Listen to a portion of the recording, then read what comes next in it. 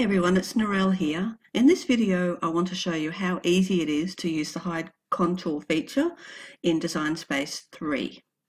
So here I am at a blank canvas and I'm going to click on the Images button. And I want to find an image that has lots of different contours.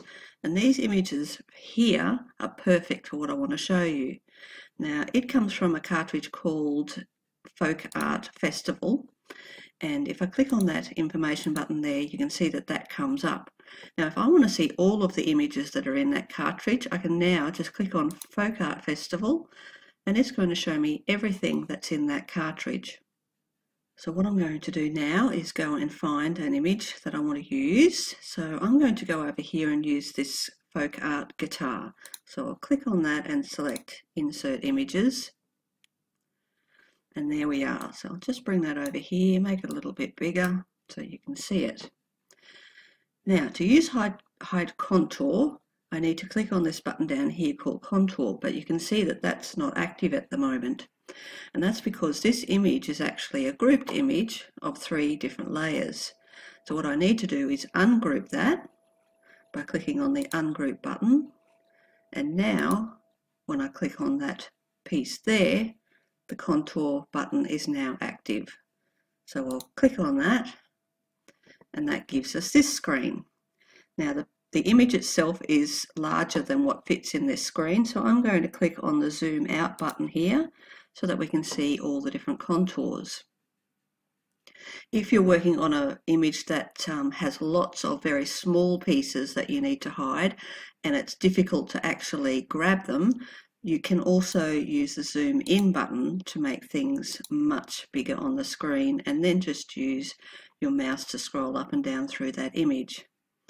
But that's not the case here, so I'm going to go back to 50% so that I can see all of it.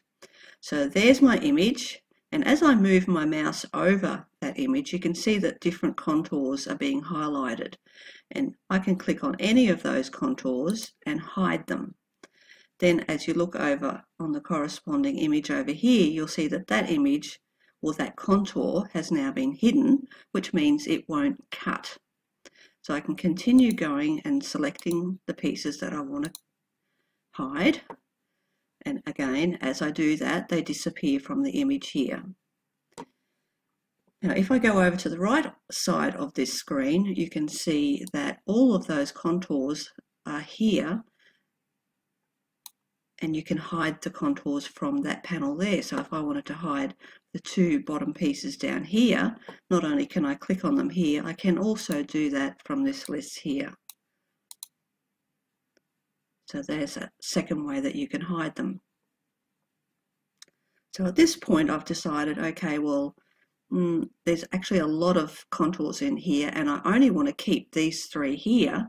So it's much quicker for me now to go and select hide all contours and then just go and click on the 3 that I actually want to keep.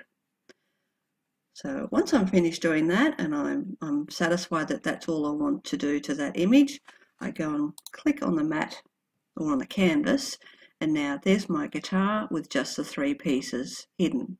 So that's hide contour. It's so much easier to use now than Design Space 2, and I hope that you agree with that. There's one other thing that I wanted to quickly show you, which is a really neat feature. If I go and click back on images now, the Folk Art Festival cartridge is still there. So if I wanted to go and find another image from the Folk Art Festival, I don't have to go and search for that image again, or I don't have to search for that cartridge again. It's there ready for me to go and select another image from, and I found that really neat, and I don't remember that being the case in Design Space 2.